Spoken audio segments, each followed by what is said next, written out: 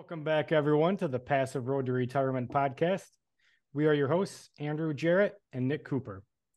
Today, we're joined by Sonya Rocvil.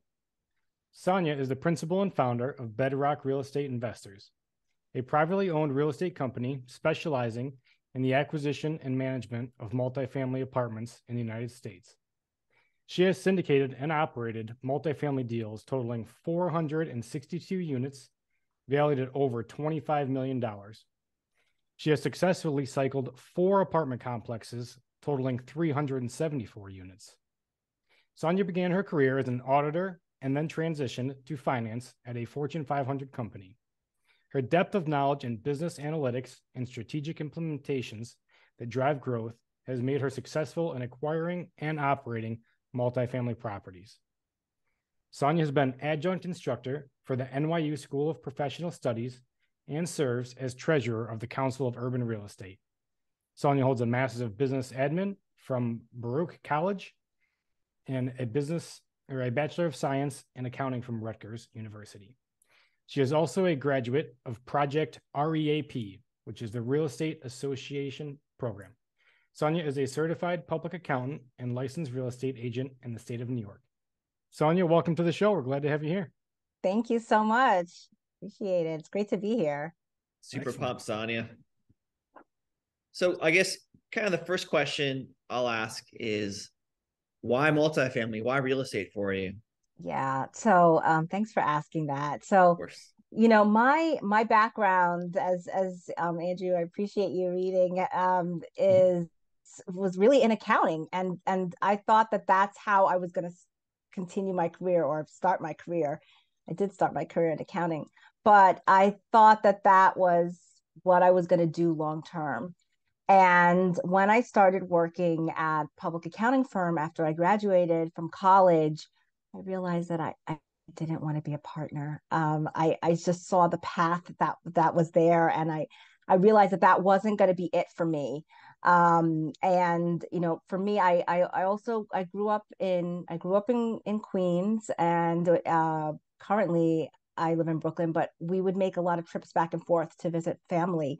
And I remember at that time, which was a while ago, seeing a lot of dilapidated apartments and homes in Brooklyn, which is turned around significantly now. But at that time, I always questioned, lack of housing and why are there all of these dilapidated buildings. And so that kind of stuck with me. And as I continued on through my career, I really just had this fascination with real estate. I grew up initially in an apartment building, and to me, housing is, it is a primal, it's a primal need.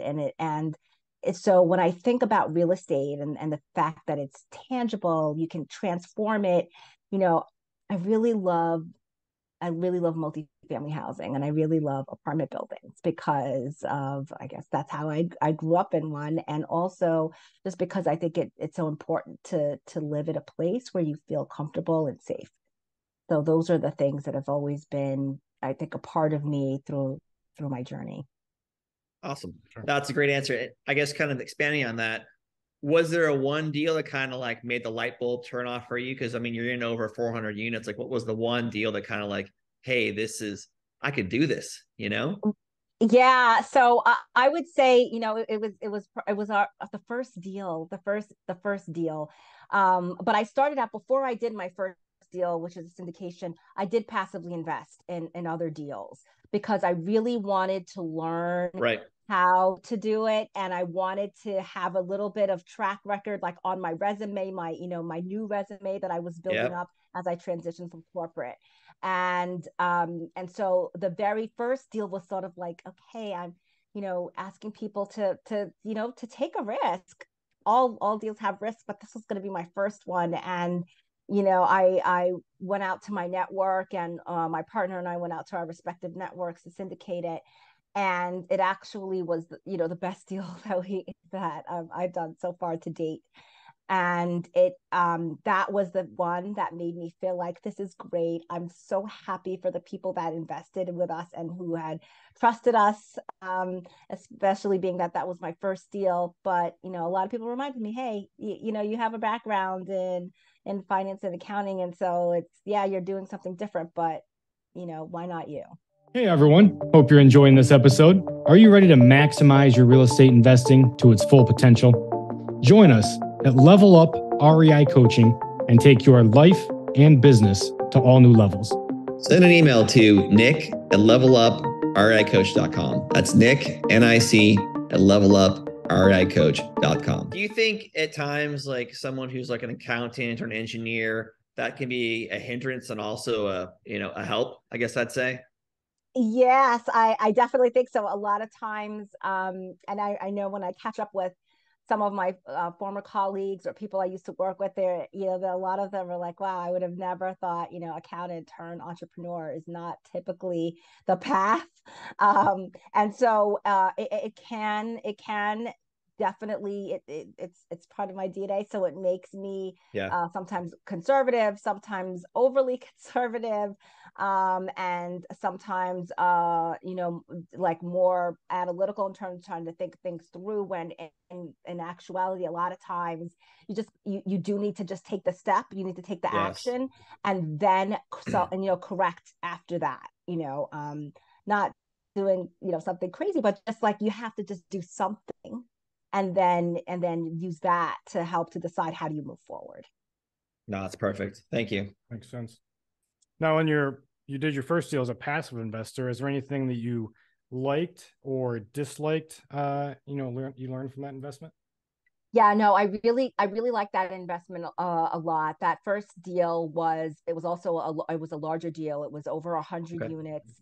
It was in a market that I wasn't very familiar with, but I really felt very comfortable with the operator. And to me, that was very important. There were some times, because of the location, I think there was like a hurricane or something that happened, and they were very transparent with what was happening. We kind of got a play-by-play on that. And even though we knew that, of course, there's always risks, it's good to know to know more real time versus longer term, like what's happening on the property. And it ended up being a good deal, and it was something that I was able to talk about as I moved transitioned over to active. Okay. What do you have any advice, maybe somebody that wants to passively invest? What are some questions they could ask an operator to kind of vet them? Yeah, so I would say one of the things is understand first, as a passive investor, for yourself. I would say ask yourself, what is your own personal strategy? What is it that you're looking to do? Some folks are looking to just invest retirement funds, and so they have a longer term, and then they can afford to be in a deal for a much longer term. So you really need to know that. There, I'd also say, how much money are you feeling comfortable with? I think these are just things that sometimes we take for granted. I've had investors that I told them that it's not the right time for them, just because it wasn't money that they could have not with them for a period of time, and so it just wasn't the right time. But then for those investors, I would say make sure that you have a good understanding of the operator, some of the deals that they've done before, or if they're new, what types of deals that they're looking at, making sure that you understand what returns are, what types of returns there are, and what does that mean. And again, just feeling comfortable with the strategy, where it's located, where the property is located, and making sure that you feel comfortable with that. Okay. Great points. What markets do you currently invest in now for your own? Yes. Yeah. So I have had deals in the Atlanta market, which I really like that market. And then more recently, I've been investing in the Birmingham market, which is it's 2.5 hours from Atlanta. It is a different market though, but I really do like that market. It's seen some great growth. So what's kind of your criteria for what's a good deal for you? What are you looking for? And how would you Yes, explain to yeah, me as an investor, like, hey, this is the deal. You should come with me. yes, yeah. So one of the things that I'm focusing a lot more on now, especially, post pandemic, maybe pre-financial crisis for the country, is just understanding where it's always basic. Everybody always says location, location, location, but that really is true.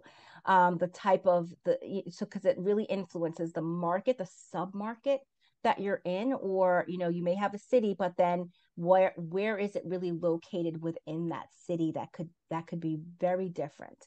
15 minutes or a block could make a big difference. And so you really want to understand the demographics of the area. Some of the things that I look at are the average income for the area. I want to make sure that it's not at a level where I think people may if we're doing rent increases, just kind of doing a quick affordability calculation to just see based on that income, Right. what would be an acceptable amount. So understanding that, and then also, it's also the asset itself.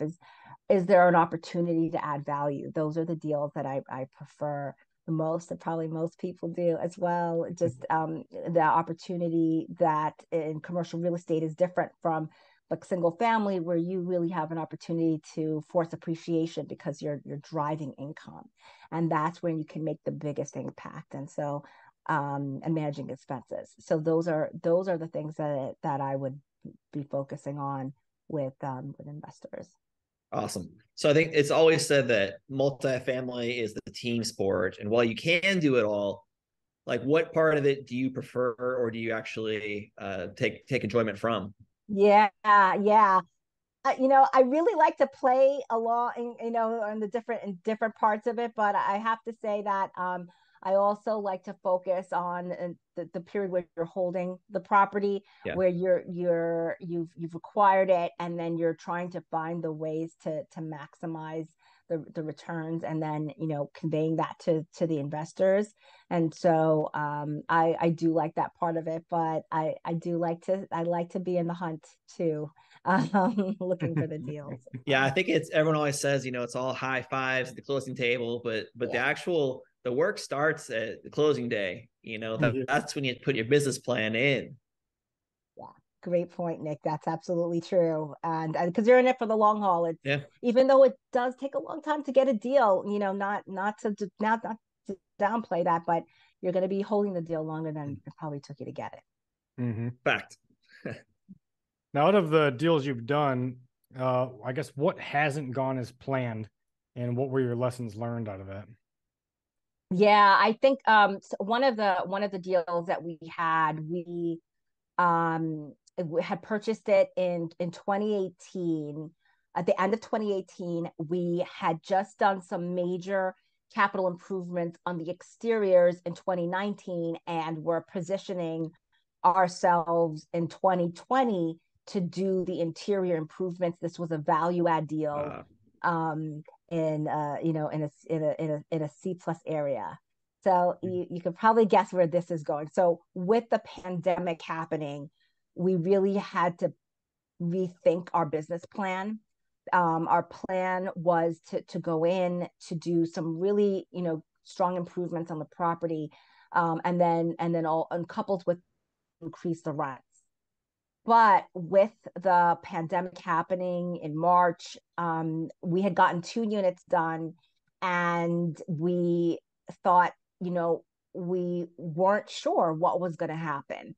And we decided that it would be better if we held back on doing significant improvements on the interiors Mm-hmm. to a moderate update, and hold on more to our reserves, because we had raised the money up right. front to do those turns.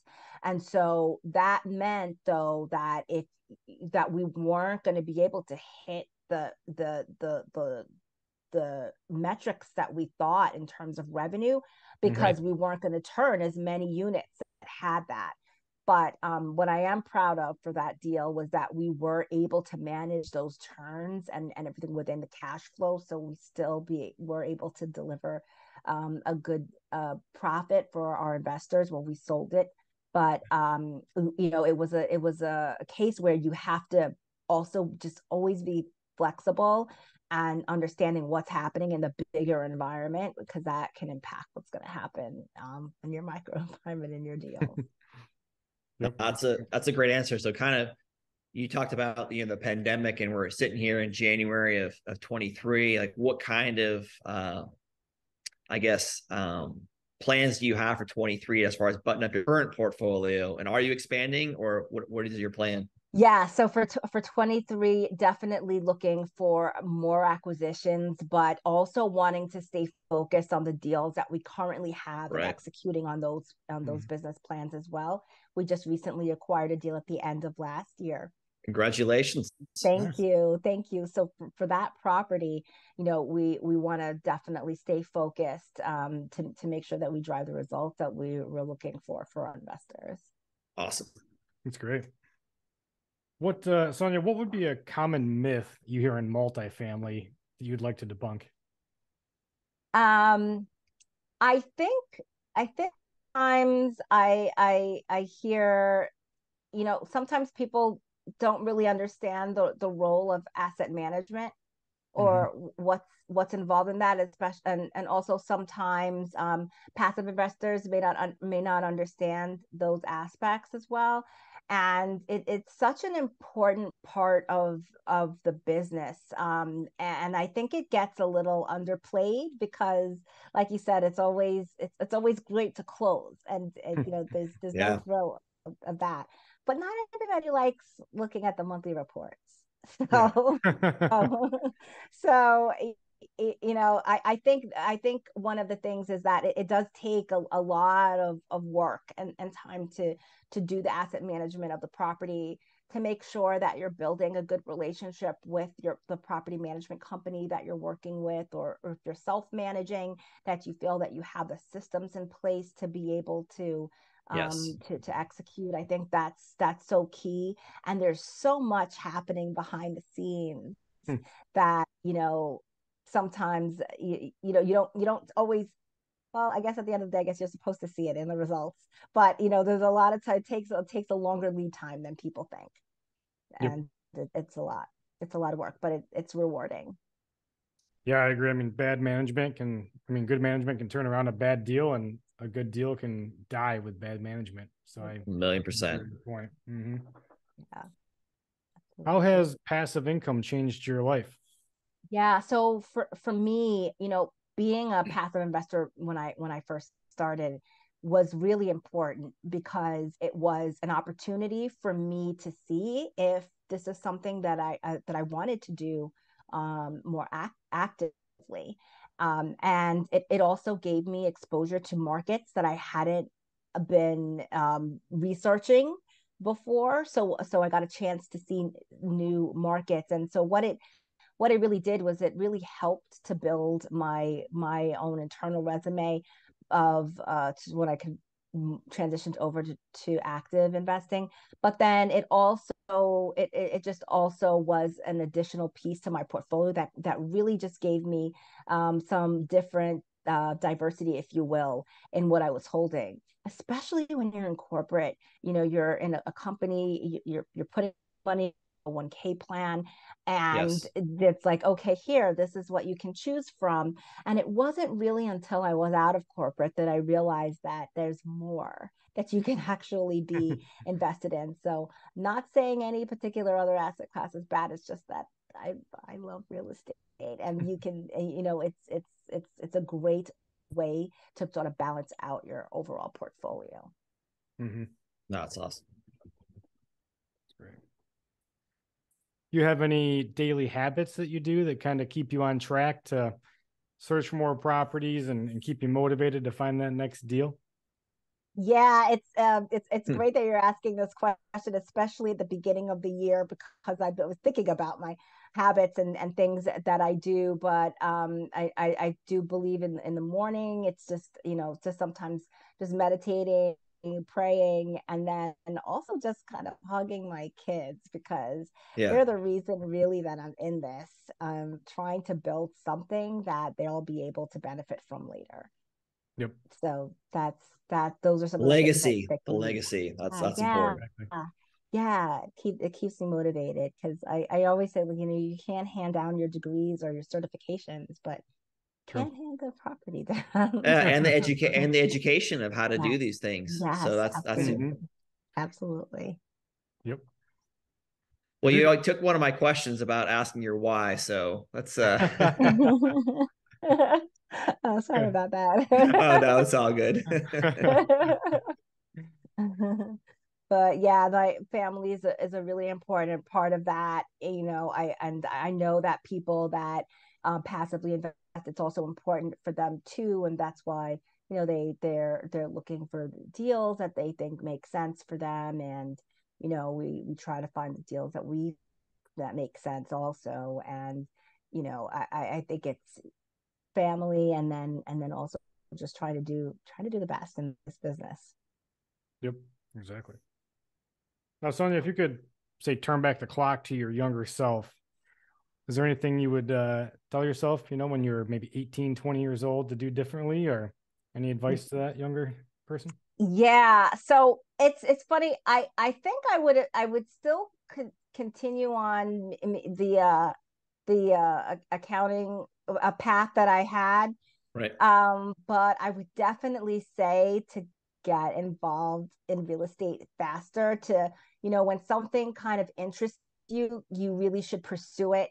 You should really pursue it more, because that's sometimes, something speaking to you to saying this could be a calling for you. This could be a path for you. And, and I think that's why it is great to get involved in passive investing earlier on, because you could have, I could have built more of a portfolio when I was younger. Well, you did start, it seems like, before it got pretty frothy, the last like 2 years, I'd say, because you said you started in, 4 or 5 years ago, 2018. Is that right? Oh, so no, in terms of my company, I started in 2013 is when I was out of corporate, and then 2014 was when we closed our first deal. You're like the OG of it. It seems like now, being that in that long, I know. That's awesome. Sonya, are there any books you'd recommend, like a top 2 books that you'd say, hey, you're starting real estate, you got to read these 2 books? Yeah, so I have to say, for me, for me, what was really pivotal was Rich Dad Poor Dad. Oh yeah. Probably a lot of people hear that a lot. You hear that a lot from a lot of folks. But for me, when I was, on the subway going to work, and just had that chance to read it, I was just like, this is incredible. This is an incredible way to think about money and real estate. So that was really good. And I think the other book is I think I'm going to get it the name wrong, but it's like the Real Estate Entrepreneur by Brian Chaves. It's a book that talks about, and he goes into depth about property management. And I think that it could be scary to some people to read the level of information, but I think it's a good summary. No, great answers. Now, this is the passive road to retirement, so we always have to ask. I think I know your answer, but what would be somebody just starting out? What's your advice for somebody to get their first passive income stream?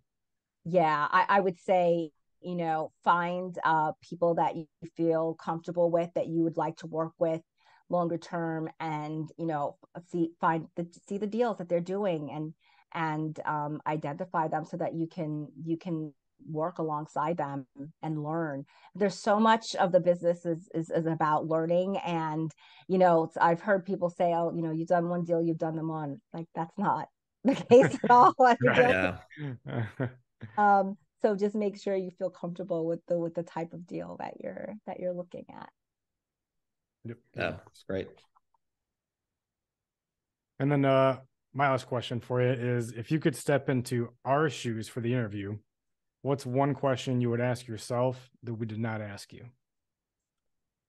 I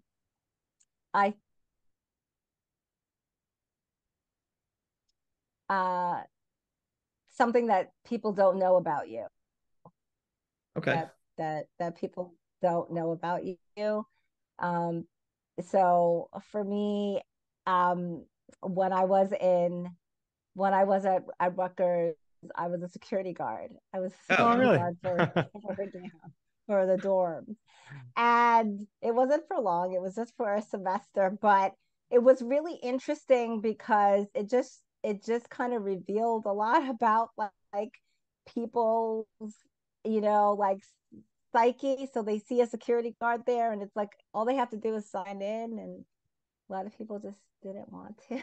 And it was just like, it was interesting the way people thought about what the role I played there. And it's probably very different on campus right now. But as a student security guard, it was very it was an interesting time for sure.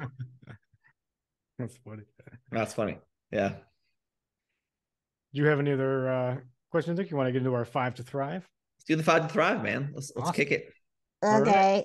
Okay. So this is You ready?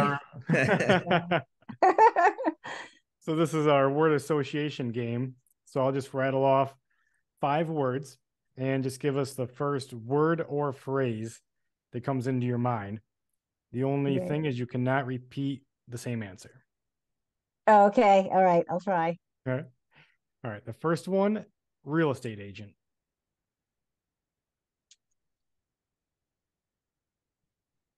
I'm gonna say uh trusting. Okay. All right. Single family versus multifamily. Multi is better. Mm-hmm. Okay. CPA.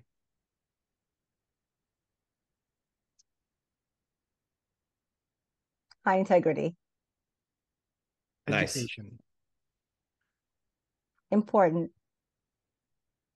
And last one, Bedrock real estate. Focused on investors. Nice. Very nice. That's your company. I love it. Thank you.